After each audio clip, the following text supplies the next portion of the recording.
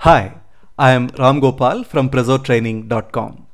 In this short training program, you will learn some creative alternatives to using bullet points. This program can open up your mind for some interesting possibilities. So shut off all distractions, get ready with a piece of paper and pen and get listening.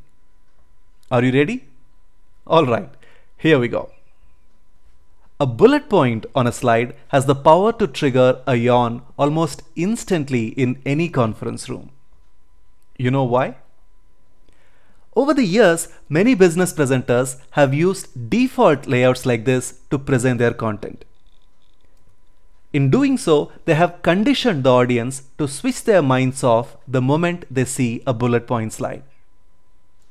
What that means to you as a business presenter is, if for some reason you create your business slides just as bulleted lists, you run the risk of triggering that shut off button in your audience's mind.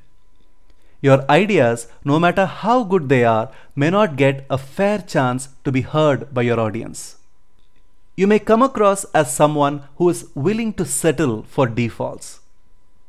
Your products and your ideas may be seen as boring and mundane.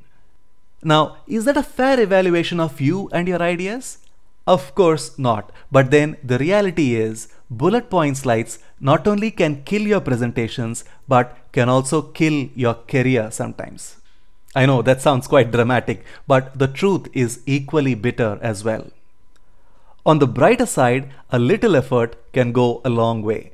If you learn how to move away from bullets by switching on the creative spark in you, your slides will look instantly attractive. Like the way food that looks good tastes better, slides that look professional sell better. They are understood better and the message is recalled better. In this short training course, I will teach you some very useful and interesting techniques that allow you to present your bullet points in a creative way. So let us jump right into the course by going to the next video.